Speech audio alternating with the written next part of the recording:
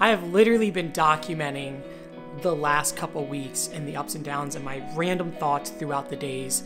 That's what this episode's all about. Oh, hi, Carly. You come to say hi? All right, guys, let's do this. Let's get started. I hope you enjoy this.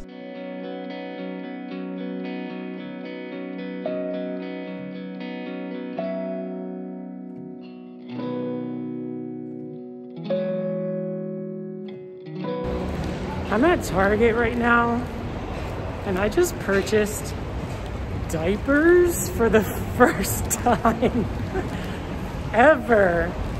So different, but really cool. These are what I went with. I don't know anything about diapers. We'll see how they do. Here's the thing. I got home and I realized I didn't do any research on diapers, and I just picked the one that said 1. I had no idea what it meant, and I got home and realized after doing a YouTube search on which diapers I should be buying that there is a pound weight, and they have like newborn to 1, and if you get the newborn diapers, it will, you know, be like a couple weeks most likely that your baby uses them, and that's it. So and also that people do start with 1 sometimes. They just go right into that.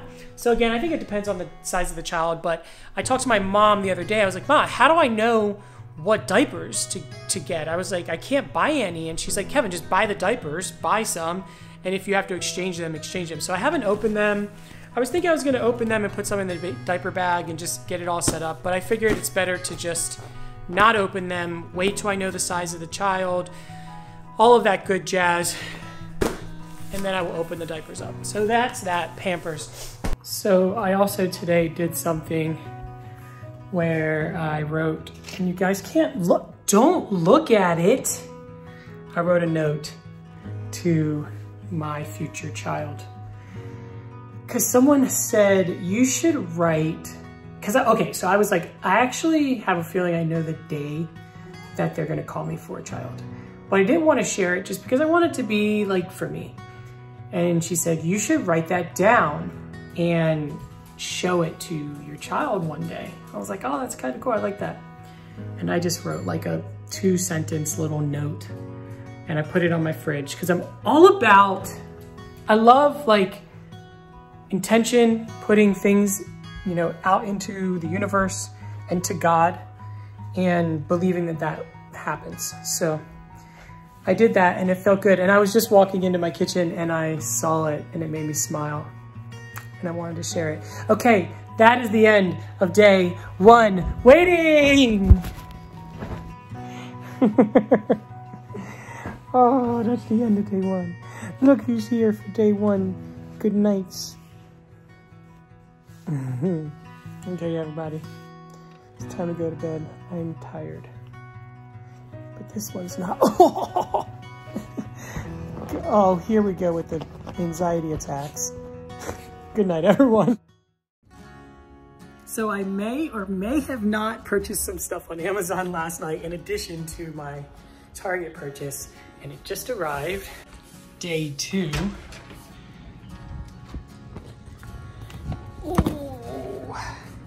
Oh, they're so cute. All right, so I purchased these sheets yesterday. Yesterday, I got some stuff off of the Target registry that I have. The crib that I have is actually a mini crib, and the sheets I purchased were too large because I didn't know they were a mini crib. Thank you to the person who commented on my video about like 2 weeks ago telling me what I have as a mini crib, and that's why my sheets didn't work. Yo, these are so cute. Wait, let's go on the floor here. So that sunlight is just killing me. Look at that, little arrows and teepees. This one is my fave. Look at this. Oh my God. I can't handle it. I can't handle it. It's super soft. This was only like $12 on Amazon from Brolex.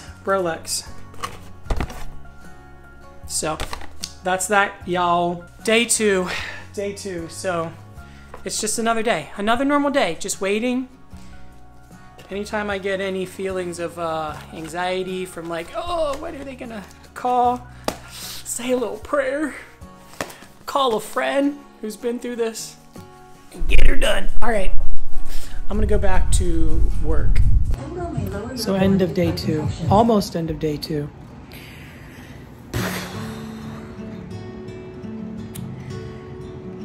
Let's see, what am I feeling? Right now, I'm feeling like, when are they gonna call? I don't have too many feelings. I guess it's just a busy day today. I did get to talk to my brother a little bit on the phone about the fostering, and it was actually the first time I talked to this brother about that, which was nice, and I got his thoughts on it, and I feel more seen, which I think is very important. We talked about different things about being homosexual and raising kids and what it's like for kids to know about homosexuality at particular times in their life and like age appropriate times, which I appreciate the feedback. He and I differ slightly on our views on that. But I'm sure that's because I'm gay and he's not. So I think that's a big part of it. And then I also think that part of it is like, he's a parent and I'm not right now, you know. I do think that there are things that you probably learn instantly when you're a parent, and obviously over time as well when you're a parent, that you just don't know, probably can't even conceive when you are not a parent. So I don't know, lots to take in, but I definitely think that's a win. Probably a win for the day, honestly. Other than that, that's it for today. End of day 2. Oh my God, I can't handle it. I'm over here watching Jamie Perkins. If you guys don't watch Jamie Perkins and his daughters, you need to do that. Let me turn this down a little bit, because they are just like the cutest family ever. And obviously I watch them a lot on YouTube.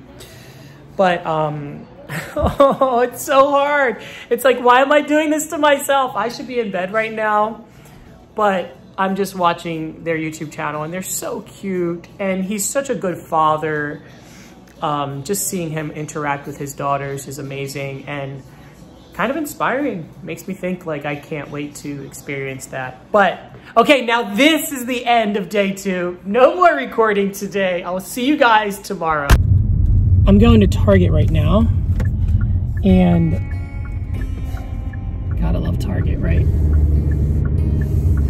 This waiting game is intense. I'll be honest, being fully approved as an intake as a foster parent, oh, that's so crazy to even say, is the waiting is even more intense, because every time my phone beeps or my phone rings, any sound comes out of my phone, I'm like, oh my gosh. Especially obviously when my phone rings, I'm just like, is that the call? Is that the call? And I do have the number, like they gave me the phone number for the person that would be calling, so I don't have to, what is that there? I don't have to like worry too much, because I know who's going to be calling me. But there's part of me that's like, well, what if she calls from a different number and not that number? And so I got to be alert for every phone call. But I just remind myself to stay calm, stay patient, let her have the baby, like they always say. And there's another thing too, where I'm kind of like, and this has been suggested to me, like just to enjoy this time, because I'm not going to get this time back. Like this will be the last bit of me being single, like not a parent, and this is good time right now. Like this is time that I can get up anytime and leave and do whatever I want and not have to think about it. And that's not gonna be that way for a long time. So I don't know, it's intense. There's a lot of waiting, and every single time my phone rings, I swear to you, I'm like, oh, okay, that's the call, this is the call. And it's not the call. But I know it'll come soon. The other day I could not sleep. It was like I was having premonitions in my sleep. I was like, oh my goodness, this is happening today. I could feel it. I could feel it. And oddly enough, like that next day, a lot of really good, positive things happened for me that day. So I don't know if like energetically I was feeling like a lot of goodness that was coming through to me the next day. But woo, it was an intense night. Anyway, let's have a chat. So it's like, man, I'm not even gonna lie, like today I find myself being just like a little frustrated, and why is this taking so long? And you just want to get that call. Today I felt myself getting frustrated and angry because I was like, wait, they've been telling me this whole time. They were like, you're gonna get a call the day you get approved. We get so many calls for babies, like you're gonna get the call the day or maybe the day after, like you just watch. And it slowed down, and I talked to the agency last week in the middle of the week, and they even said, we are so slow. They got like 3 calls that week, and they were for older kids. And it was the weirdest thing how like it's just gotten pretty stagnant, and I just felt myself getting frustrated. But you know what I did? I have a friend, and I just called her and I said, hey, I'm just feeling frustrated and I don't know what's going on. And we got to talk, and she told me her perspective, and she said, I feel every time you talk, Kevin, I feel like I'm listening to myself when I was in your situation. And she said, just remember, like, there's a reason that, you know, your kid is waiting for you. Your kid is like, there's a bigger picture. She said, I know you're spiritual, and just remember that there's a bigger picture, and everything's working out the way it's supposed to.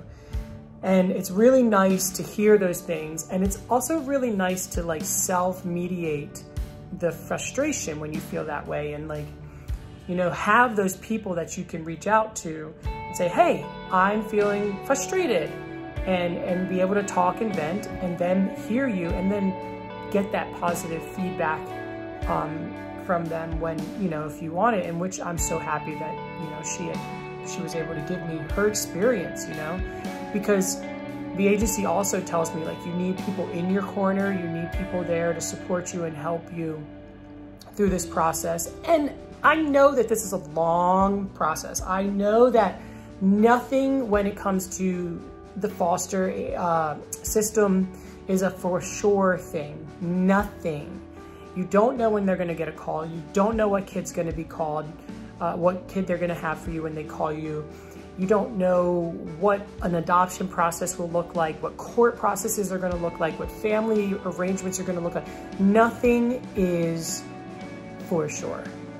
And I just kind of remember, like, this is preparing me for things that could go down in the future if things don't go the most perfect way possible. So I kind of use these times to just like feel my feelings, obviously, whether it's excitement or joy or frustration or anxiety, and then talk to whom I want or can about it, vlog. And when the right person comes, the right person comes, you know, when that right child is when life aligns itself for me to have a child, that's when I'll get the call.